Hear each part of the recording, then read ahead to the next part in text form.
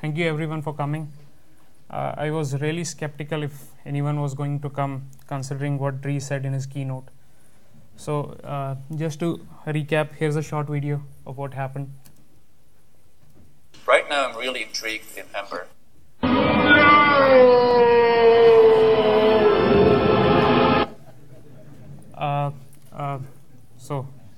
So just to plug my talk, I'll do a marketing 101 for React. So this is a small comparison of Ember and React. So React came out relatively later compared to Ember, but as you can see, people have shown a significantly larger amount of interest in React compared to Ember. Also, as time progresses, we have seen that people are really interested in React compared to other frameworks. But like everything, you have to take all the numbers with a grain of salt, and you can't just rely on these stars and folks.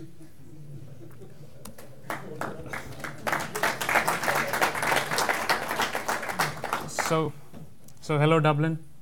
I hope you are having a fantastic DrupalCon. We are. So I'd like to thank everyone who has made this amazing event possible, and I'd like to thank the sponsor who keep on progressing DrupalCon every year. I would also like to thank the selection committee for allowing yet another how to build a headless Drupal website session. I guess we can't have enough of those. So a quick introduction. My name is Bassam Ismail, and I work as a senior front-end developer for Acquia. You can find me online under the handle skipnote. It's almost everywhere: Twitter, GitHub, anywhere else. And I blog at bassam.co. Prior to this, I was working at Accelerant, where I got to work on a large decoupled Drupal website with a React front end. It's legacy.com, so you can check it out. Good afternoon, everyone. Great to see you all here. I'm sure you're all excited as we are. I'm Alia Khan. I work for Accelerant as a front-end developer, and I work remotely from Kashmir. You can find me on Twitter as Alia Khan. We are also leading Drupal Kashmir communities and open source Srinagar communities in Srinagar, Kashmir since last 4 weeks. So, as they say, it's not about what you'll do, it's about who you'll meet and what you'll do together. So I'm really glad that we're all here to justify this quote. Just a show of hands, who here is a front-end developer? Great. Who is a back-end developer? Cool. And who has worked with React? Awesome, wonderful. Since we are the only session between lunch and you, so we'll try to keep it short and sweet. Let's get started. We'll start by understanding why would you expose data through Drupal. Next, we'll see what React is and how is it useful for building large-scale applications. Post that, we'll briefly go to Redux and see how it is useful for managing our application state. And finally, we'll look into how React applications can be connected to Drupal as a data source. Exposing Drupal. So yeah, the question is, why would you expose data through Drupal? One of the reasons could be building rich user interfaces. Examples like some of these applications handling really complex UI client-side frameworks. Building these such complex applications, there are the interaction, and that has a lot of moving parts on the front end, where requirements are beyond trivial problems like toggling UI or sending off AJAX requests, etc. And things start falling apart. So one of the reason is that building complex UIs. Another reason could be Internet of Things. We all know that Internet is center of everything today, and every day millions and millions of devices get connected to it. So we try to connect everything we can get our hands on. Important thing here is to note that some of these devices don't even have browsers, and some of these devices even don't have screens as well. So we are not even sure what next revolutionary internet device would be there, but we are sure that if it'll have an internet, and even if it doesn't have an internet browser in it. Lastly, the next obvious reason is developer experience. There are extensive conversations going on decoupling Drupal in Drupal community these days, and decoupling Drupal let developers fully control their applications and achieve great user interfaces. And here you are good to celebrate the freedom between front end and back end different teams in your project. Now front end is not dependent on back end, and back end is no more dependent on front end. So they can take full advantage and full expertise of their own domains. And also, if we talk about debugging, or we can greatly achieve time travel debugger or hot code loading in these frameworks right now. Yeah. So. All right. So coming to React, as we all know, React is the new shiny thing right now. It's the fad, but it's not for just not for no reason. So you might see several large corporates are using these React for building client-side applications. These are client-side applications that are mission critical and that serve billions of users. So as you can see, Facebook that created React is using building all of its web applications and even mobile applications using React Native. And similarly, all these other companies are using React as their client-side frameworks. But apart from building web applications, React is also being used for building native applications. It's used for building the UI for the Atom editor. It's used for the UI of the terminal called Hyperterm. It's used by Nihilus for building their email client, and similarly for used by data scientists for building a tool for themselves. So React is being used in several different places other than your browser. It's even used on the server as a templating engine. It's used on your terminals for building charts. There are React components that you can use for building, for making audio and creating MIDI players. So there are a lot of uses for React. One of the important things to note about React is that it's not a framework like Ember or Angular. So it just gives you the view layer, and you have to bring choose all the other components that you need from the React ecosystem. So in case you need the router, you'll use the React router or some different version of it, or some different router as per your needs. And if you need state management system, you can use MobX or Redux. But there's no a set standard that other frameworks like Angular or Ember provide you. So moving on, the major selling point for React is that it lets you build large applications that are composed of smaller encapsulated components. So what I mean by this is that here's a React component, and it has all its styling in there. It has the markup in there. As you can see, the h3 tag, the p tags, span tags, and it even has the UI logic there. So everything is encapsulated in a single component. This helps in unlike other frameworks where you have to move from to a controller to a model to a template to a factory to a something, and that makes it very difficult to refactor your code. It makes it difficult to test your code. And with React, you can just bundle everything in a single file, or it can be split into multiple files. But the the main logic remains in one place, and which makes it extremely simple to test. So you can take your single component and you can plug it with your other components, and you can compose a larger application. So say for example you want to build this UI as a React application. So you can have all of this as a session list component, and this session list component could be composed of multiple session components, and each of these session components can further be made up of multiple components based on your requirement, like how complex they are. So you can like go a level down whenever there is complexity. So before we move forward, we'll do a quick primer on React. So here's a React component. It's a pure function, an anonymous function, nothing, no magic here, no classes, no nothing. So this component takes some data as props.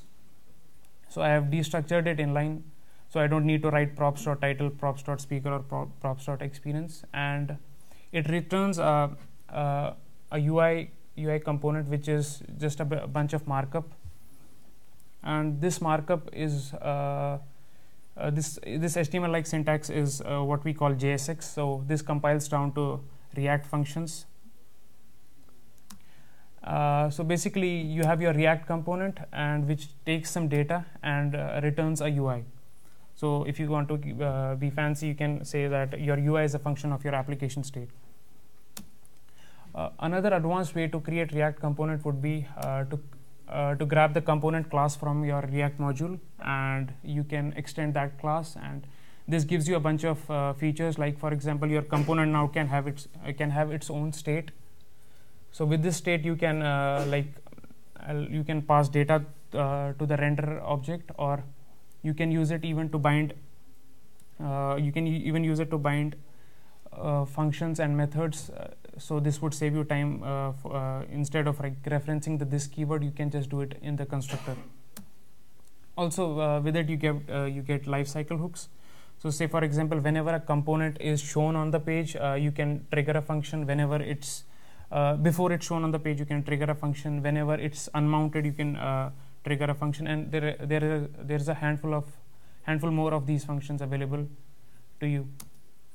Also with the component based React components, you can even add event handlers. So for example you can add a click handler there. So whenever you click on the UI, you can like trigger a click action. And lastly you have the render method, which on every change renders the UI again instead of updating it using the virtual DOM. So we won't get into that because that's a lot of stuff. So coming to MVC,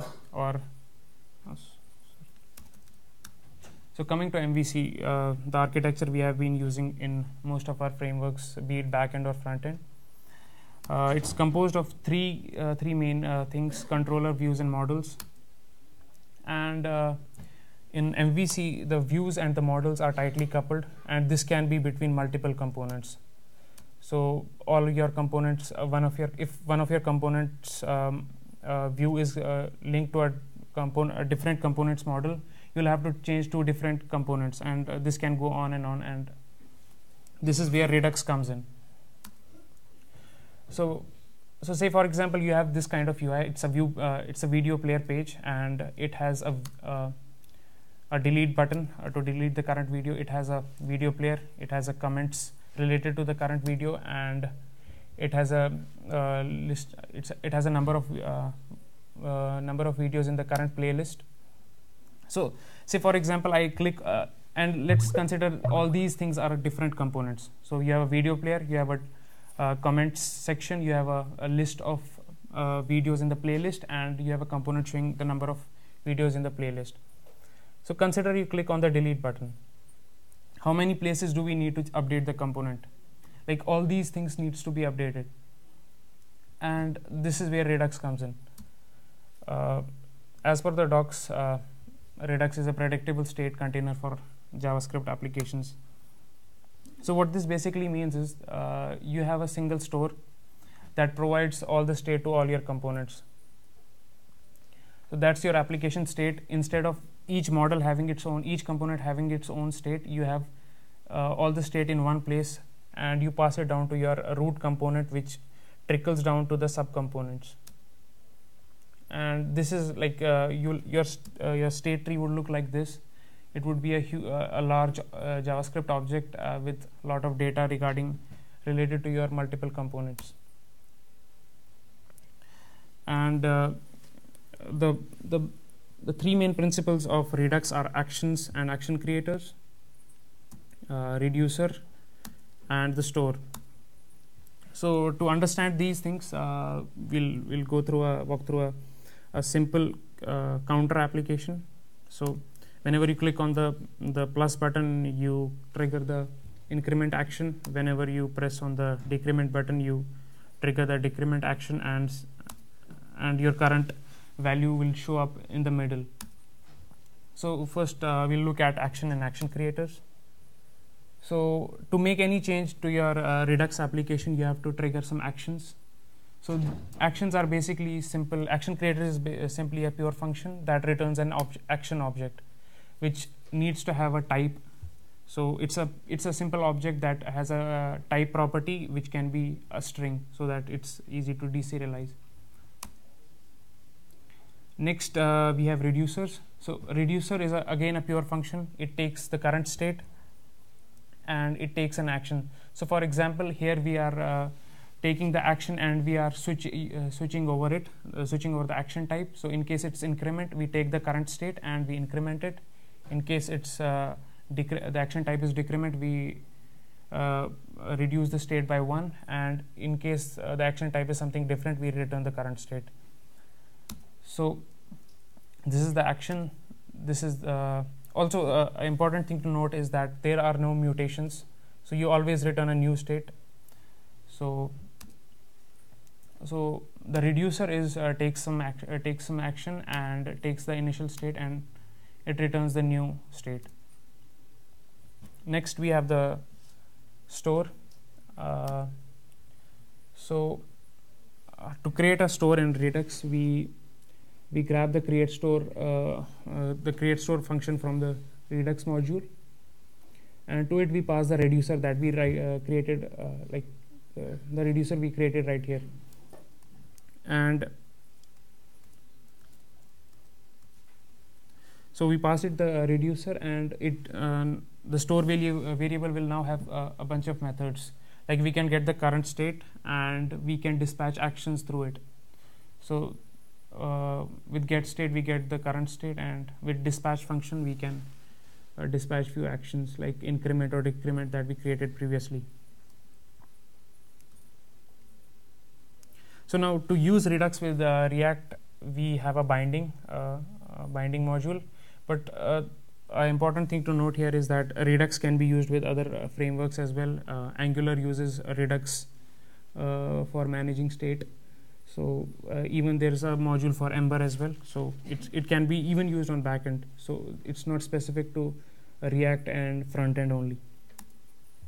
So to use Redux with your React component, you just wrap your the parent component, which is app here, with a provider component that React Redux provides, and you give it the store that we created earlier, and that's it.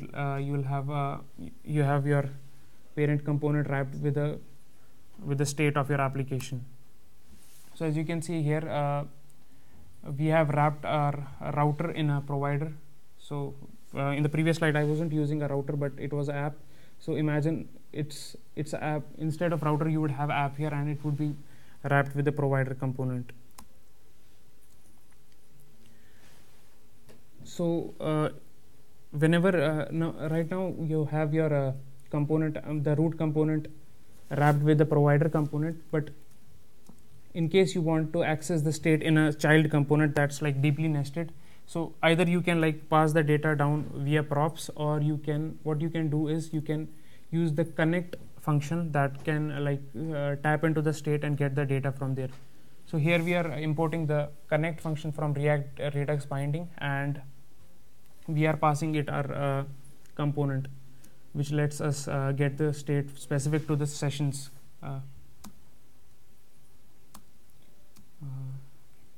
Okay. So also whenever we connect a component, we connect a React component with the store, we get the dispatch function as a props, through which we can call the action creator and pass some state.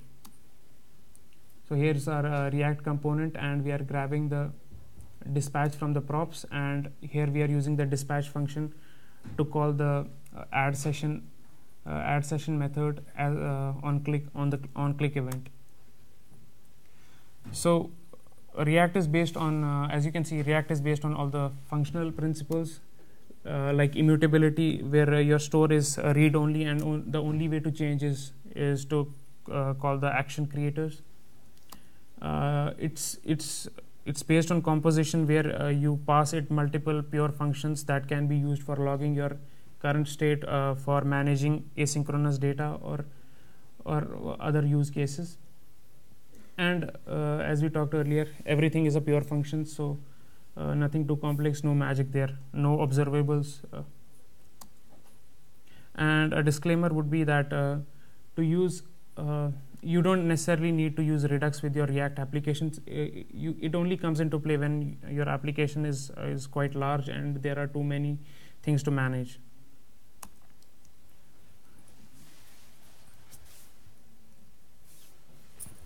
So yeah, we'll take a look how to use React with Drupal.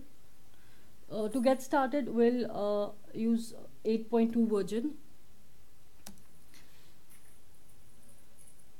So yeah, we'll start by creating a session content type with the following fields: about, speaker, description, experience, and speaker. Next, we'll enable these modules, which are in D8 core, which will allow us to expose data. After that, we'll create a view and set path as API/sessions, which will expose data when you'll go to the following URL, your site name /API/sessions. You'll be able to see all the data from the session nodes here. So that would be something like this. This is how your data is going to be reflected as a views REST export. There are a couple of ways we can connect React to Drupal. Let's talk about progressive decoupling. There we'll have in progressive decoupling, we'll have a React component in our Drupal system, and this can be inside nodes, blocks, pages, or any other entities. So inside your theme, we have a custom theme con, and we'll add React components folder here, and we'll have a transfiled file in our JS folder as sessionlist.js, and we can include these transpiled files into our con.libraries.yaml file. Next, this is our con.libraries.yaml file. Here we have a session component, and it has a dependency on React Deps, which is a bundle of React and React DOM and other libraries which are required. This is a con lab. Okay, just a moment. So, in our current component file, we'll get data from Drupal by fetching at this URL con.dd/api./sessions. When component will mount, we'll fetch that data from Drupal and update the component state. When we'll get the data from the above request, we'll map through it and pass it to the session component props here as session key index session.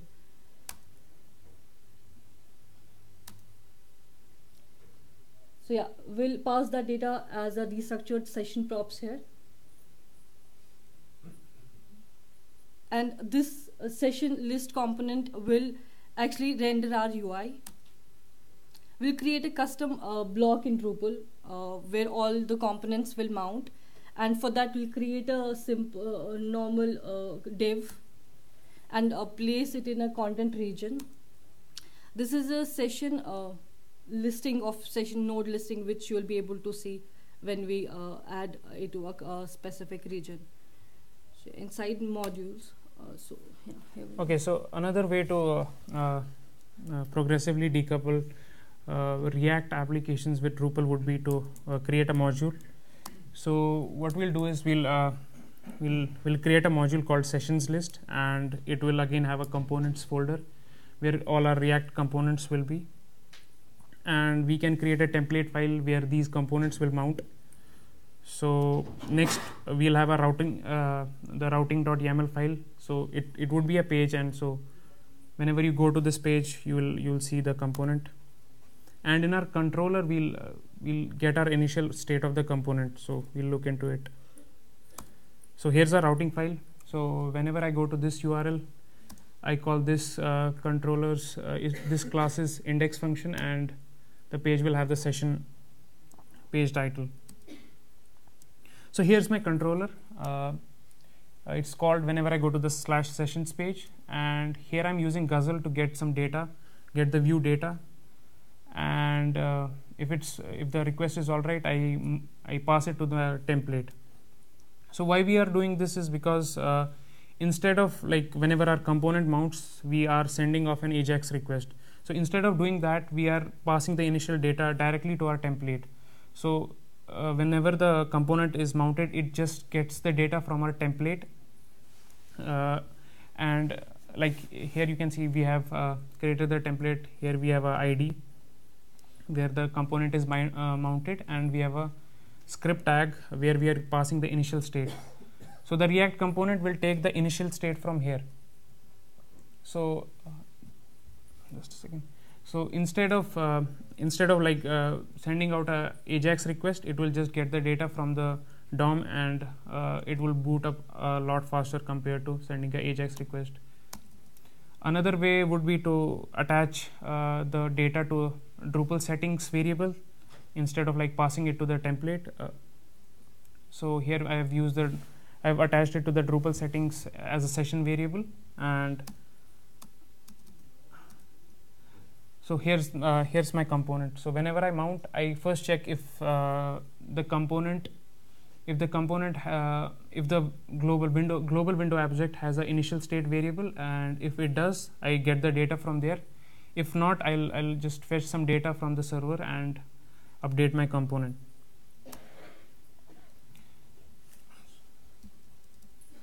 So this is how the page would look like. If I go to the /sessions page, I'll grab some data from the Drupal settings variable, and I'll render my component. So next up we have fully decoupled Drupal. So this is where you would have two different servers running two different technologies. Like one would be running your Drupal website, and another would be running Node.js. And to understand how you can go about this,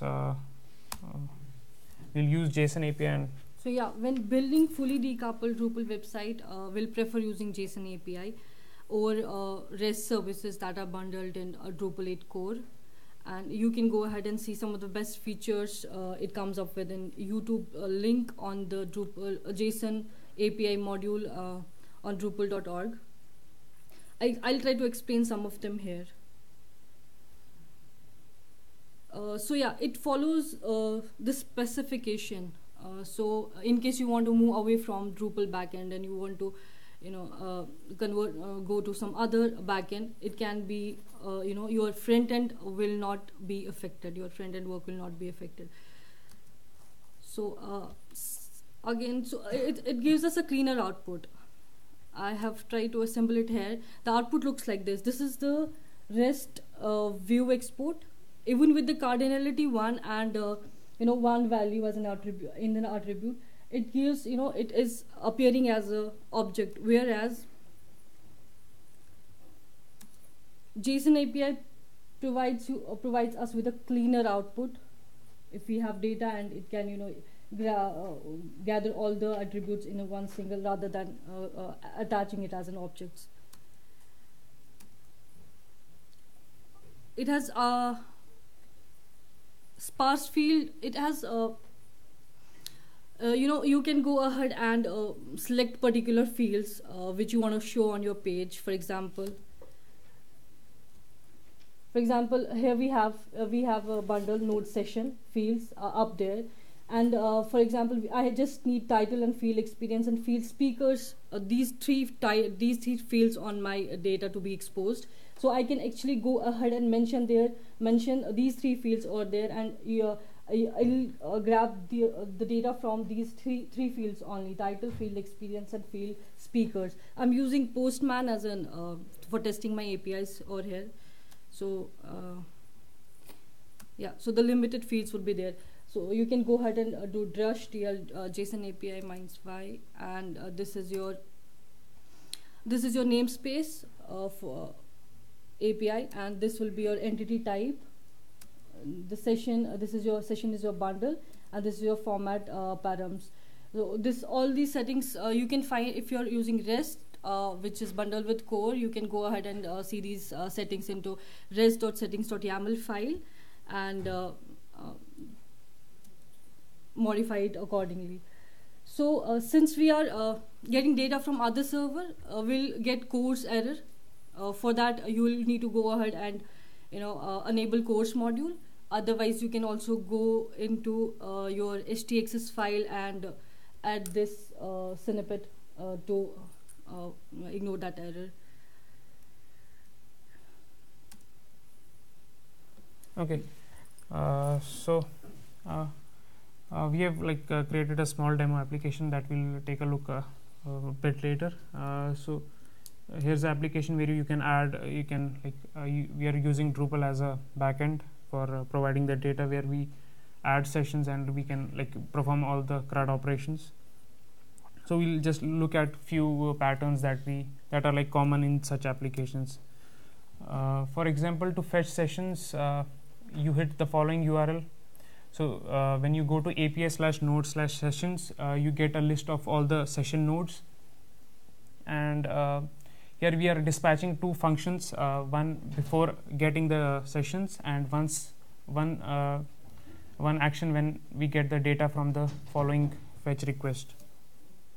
So this is for getting the entity collection, and if you want to get a single entity, you pass it the specific ID of that entity and you'll get the data. But a thing to note here is that this isn't the NID but a specific ID that the JSON API provides.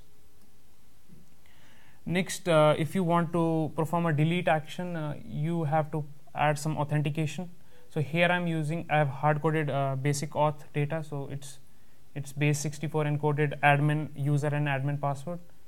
So I just hit the following URL with the method of delete, and the node gets deleted, and post that I can switch URLs and all. So that's up to me. And instead of basic authentication, I can even use simple OAuth2. There's a module simple OAuth2 which is a bit better compared to basic OAuth. And when adding new sessions, here's the if you can see the post variable, here's the shape of the data that you have to post. So you need to have a type of the type of the bundle, the content type there, and as attributes you'll have all the variables like the title, the speaker, the experience required. So that would be a JSON object there. And again, to post some data you need basic authentication or any other kind of authentication. So this is the data we'll post, and this is the URL we'll post to. The same URL we get the collection of data from. And to perform a patch request, it's almost similar to the post request, but the only difference here is that you have to provide the NID of the node that you want to update, not the ID but the NID here, so which can be a bit confusing. And you send a patch request to the URL where you want to update it. Another important thing when it comes to React application is that you would want to switch pages. So for that you can use a React router. So here's a simple React router component which loads different components on different pages. So I have imported a bunch of components, and whenever I go to, say for example, session/new, I will load the new session component. And in case I want to add authentication to it, so I don't want anyone to go to the new sessions page unless they are authenticated, so I can wrap it in a container component that requires authentication from my store. And this is how I would be sending out all these actions, like for example to get action, to get sessions, to receive sessions, for adding and updating sessions. So this is the basic action object structure, and this would be the reducer that checks the action type and changes the state and returns a new state instead of updating the existing one. So I'll do a quick demo and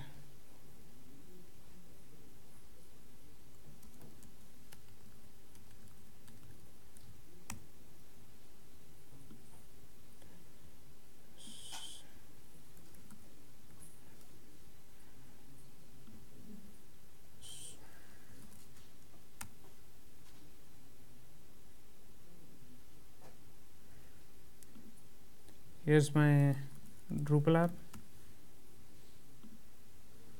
So as you can see, there's some content in there.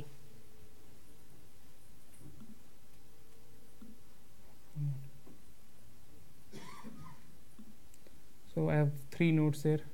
These are session content type, and I can see them here as well on the slash sessions page. And if I go to any of these pages, I can look at the content. It's coming from Drupal. I can delete it and I can edit it. So in case so this is the React front-end session, so it's showing up here. In case I send a delete request, it gets deleted from my Drupal backend as well. So nothing fancy here. Just a second. Okay, yeah, should be deleted here as well. Okay, it's gone now. And in case I want to update a session, I can double click and I can update this session, and it would be reflected on my Drupal backend. So quite simple, nothing too difficult. I can even create new sessions. So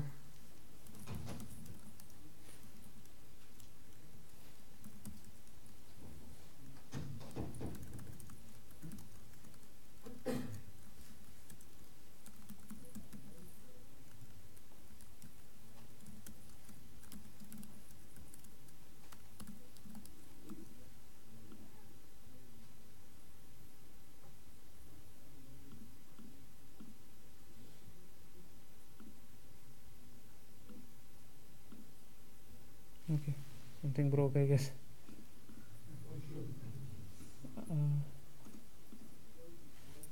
It added it here, so I'm not sure. Like I was making some changes before the presentation, so I'll need to take a look. So coming back to the presentation. So that was a demo, and that's it. Thank you for coming.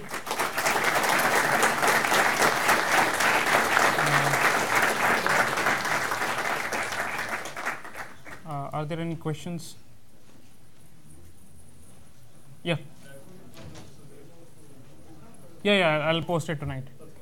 Okay. Anything else? Yeah, actually I have 3 questions. Sure. So I maintain JavaScript for DrupalCon, and we're talking about using more modern JavaScript for development, at least. So in your project, do you use only ES6, the next version of JavaScript, because of React? Or do you only use that, or do you also use, like older JavaScript?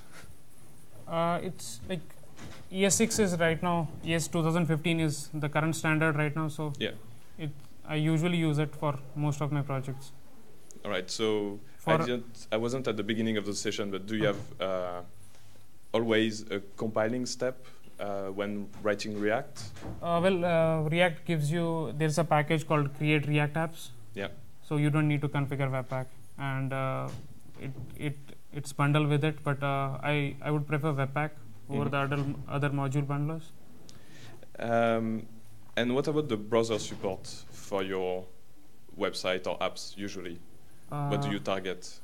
These Webpack would compile down to ES5, so I think it should work fine for browsers up to at least IE8. All right.